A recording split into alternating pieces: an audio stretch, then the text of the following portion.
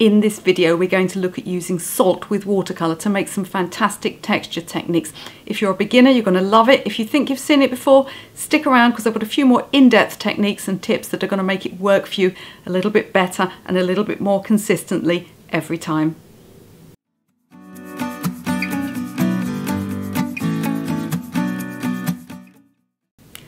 Welcome back to my channel, and if we haven't met before, my name is Michelle, and on my channel you'll find art techniques and business and social media advice for artists, so do consider subscribing, and if you ring the little bell notification you won't miss anything. So you can get some amazing effects with watercolour, some beautiful crystallizations, and I'm going to point the camera down at my drawing board now and get some paints out and I'll show you how it's done. So the salt I'm going to be using today, in the UK it's called rock salt. It's this big stuff here. It might be called sea salt, something like that. It's the chunky granules of salt. Now you can use ordinary household salt, you can use the fine salt. Anything you sprinkle on your paper and leave to dry will leave some kind of impression, but if you want those real lovely texture techniques that you might have seen with salt and watercolour, then the big stuff is the best. So as well as showing you how to do this, I'm also going to put some photographs up of artwork that I've done in the past where I've used salt for a texture technique. So some of you may have seen this done before, but I'm going to show you a couple of ways, a couple of techniques I use to make it even more effective. So I'm going to put some wet paint on the paper. This is ultramarine, and we'll have a talk in a minute about which colours this works best with. And I think I'll drop, just for fun, I'll drop a bit of cobalt violet in as well. We'll have a bit of purple in there. You can see how wet that is, and then straight away I'm going to drop my salt in. And we're just going to sprinkle on like that. Now, in its simplest form, that's all there is to the technique, but I'm going to tell you about a few things that will make it work a little bit better for you. Now you can see already that the salt is causing the pigment to sort of disperse away from, and also at the same time kind of be attracted to, and what this into the salt granules, and what this does is it leads to this kind of crystallization effect. Now it's almost impossible with salt to tell exactly what effect you're going to get. Sometimes all that happens is you get little dots.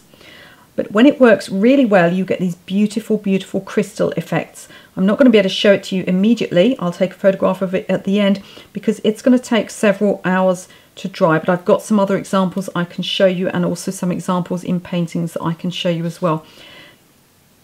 Now, the success of this technique requires the salt to be applied immediately as soon as the wet paint is on, so make sure you've got everything ready to go before you start. So that's one mistake I see, is people put the paint on and then they're faffing around trying to find the salt and it's too late, the paint has dried. So get everything ready to go, sprinkle the salt in straight away. And then I'm going to give you some techniques that will help you to make that effect even more dramatic, shall we say.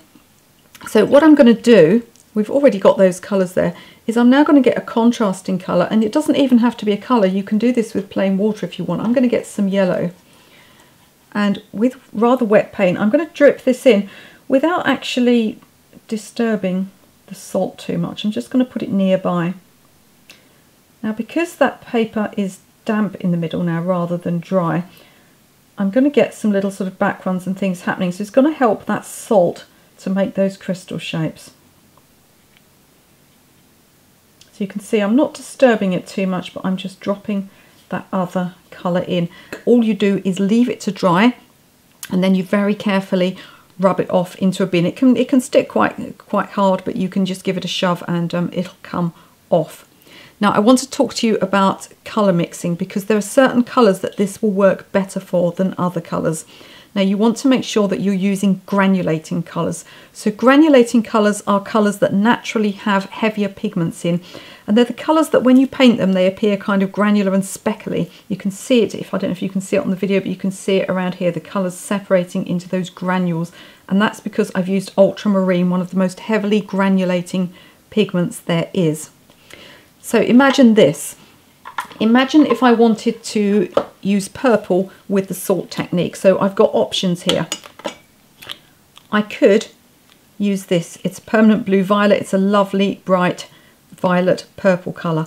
But the problem with this colour is that it doesn't granulate. It's a staining colour, so it's transparent, no granulation, so it's not going to work as effectively. So if I want purple, I've got that option. I can use the ready-made tube of purple that's a transparent staining colour. Or what about I get some ultramarine, which I know granulates heavily, and I mix some pink in with it. Both colours don't have to granulate, only one colour needs to granulate, or some of the colours to granulate, in order to help this effect along. So I want you to think, before you use this with a transparent colour, could you mix a similar colour using granulating colours? So which colours granulate? Earth colours granulate. So colours like yellow ochre, raw umber, burnt umber, some of the warm sort of brick reds like Venetian red, they all granulate.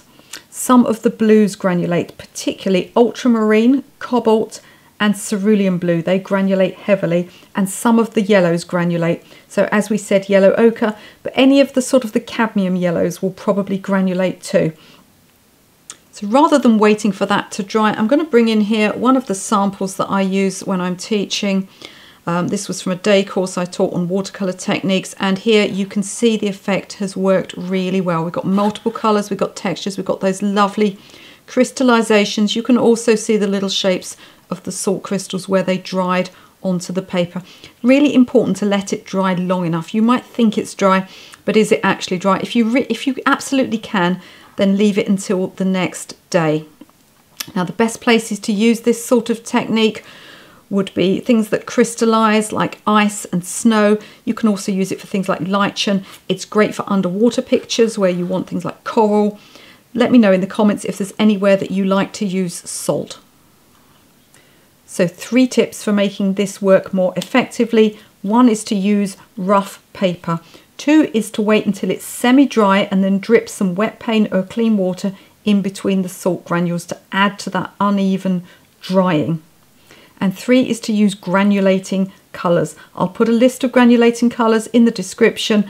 So do let me know in the comments if you've tried this yourself, if you're going to have a go at it now. Maybe you've got some tips of your own for making salt more interesting, or for different ways of using salt. So do write it in the comments, and other people can have a look too, and we can all learn from each other. And if you're ready to take your creativity to the next level, do hit the subscribe button and ring the bell notification. You won't miss anything, and I'll see you again in my studio soon.